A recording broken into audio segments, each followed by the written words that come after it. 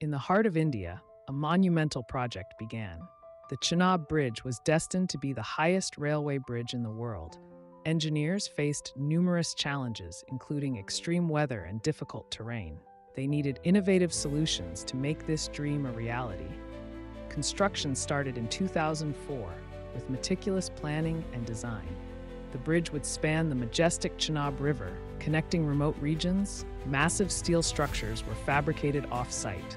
These components were then transported to the construction site, a feat in itself.